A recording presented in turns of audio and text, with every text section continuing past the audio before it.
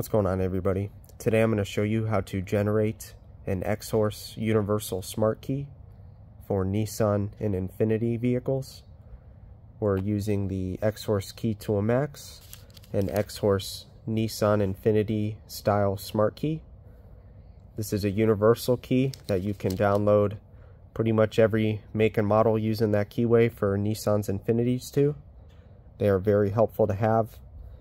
I'm going to show you what to do here. We're at our key tool main menu. I'm going to go to vehicle remote.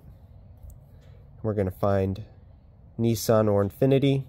For this example, I will do a 2019 Nissan Altima, which is a pretty common vehicle here in America. So we'll go to Nissan. I've got all remotes, but if I close this out, I can go by model. I'm going to select Altima. Let's see if we can find our year range of 2019 to 2023. And we'd also want to know our FCC ID just to verify that we get the right remote, which we have here, ending in X, N as in Nancy, and the number 3. So let's go ahead and select this. Alright, so now what we can do is we can take our key, we can put it in our antenna. Now if that doesn't work, flip it around the other way. Sometimes it needs to be one side or the other to get a good reading on. And we're going to hit generate remote.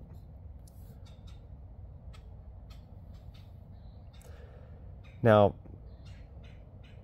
see how it gave me an error? It's a wireless key, so there is a battery in there.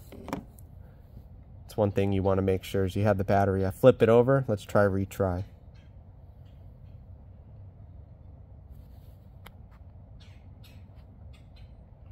Okay, now that I flipped it over, it seems to be working.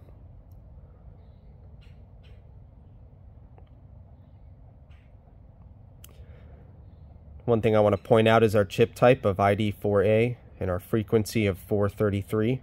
We're going to verify that that's the information that downloaded to this remote before we end the video.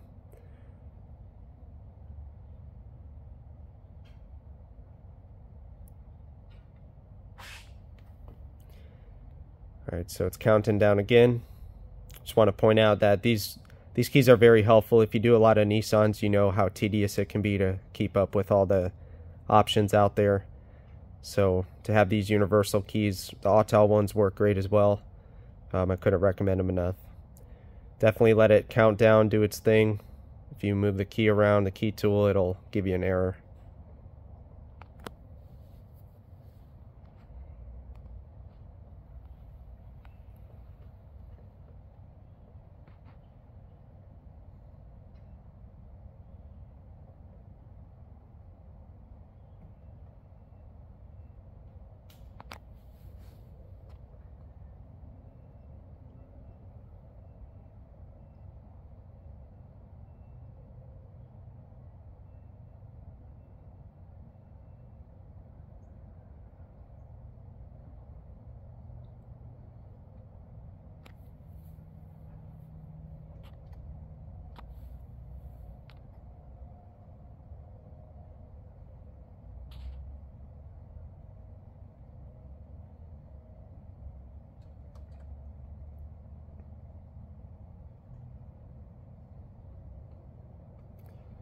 Alright, as you can see, it's not the quickest thing out there.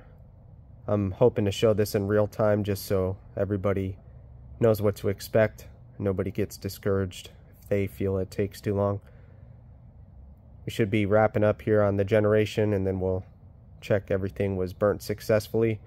It is telling us successful, so let's go ahead and hit complete.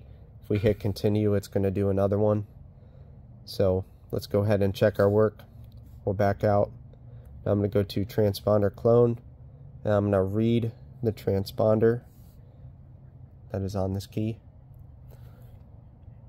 Just as we stated before, we want to see that 4A that we got up top, so we're looking good there. Let's check the remote frequency. Go to remote clone. Now this should be 433. And as you see at the top there, when we hit our button, got 433. So there you have it. Hope this helps. If there's any recommendation on videos, let me know. Thank you guys for your time.